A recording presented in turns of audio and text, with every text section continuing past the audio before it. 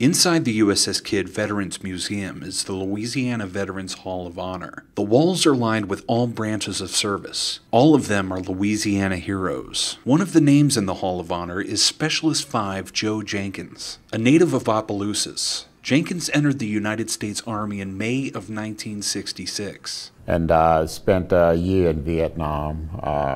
I spent my time over there was with the 11th Armored Cavalry, and I was considered to be a combat engineer. Normally what we would do is sweep the streets and look for mines and explosive devices so that the armored personnel can actually go through the area. Conducting daily operations in an extremely dangerous position, Jenkins said that his sense of duty kept him going. That sense of duty would be on full display in June of 1967. When you ask Mr. Jenkins why he was awarded the Silver Star, he probably won't say too much about what happened that night. But if you go to the Hall of Honor, you can see it for yourself. Jenkins was awoke by a burst of gunfire. His unit's position was being attacked by an estimated 300 Viet Cong. First, Jenkins sprinted across an open field to his armored vehicle and provided cover fire for the other soldiers. One of the other vehicles burst into flames. Jenkins ran across an open area to provide help to the soldiers in the vehicle. While doing so, his own vehicle was struck and burst into flames. Without regard for his personal safety, Jenkins ran back through the open area to help evacuate casualties. Then Jenkins assumed command of his squad,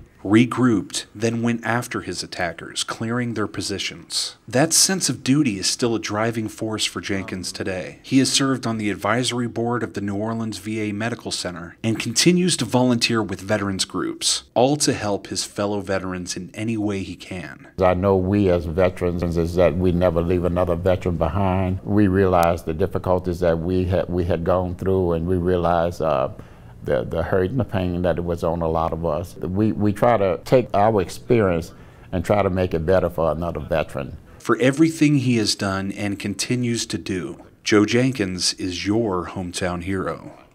I don't know, so I have to, that's all I